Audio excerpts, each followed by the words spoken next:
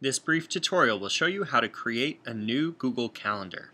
This can be helpful when you want to share a calendar with a specific group of people. It can also be helpful for organizing your class's day-to-day activities and your curriculum. Log into your Gmail account.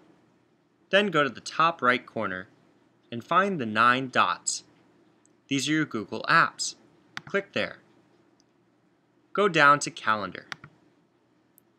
In the Calendar view, you'll see on the left-hand side, My Calendars and Other Calendars. If you click the arrow to the left, you'll collapse and expand. But if you click the arrow to the right, you'll get the option Create New Calendar. Click there to create a calendar.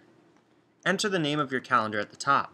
You can also add a description, location, time zone, and sharing permissions, which we'll talk about in a later tutorial. Right now, click Create Calendar. Your calendar will now appear on the left-hand side. You can choose to view it or hide it by clicking the colored square to the left.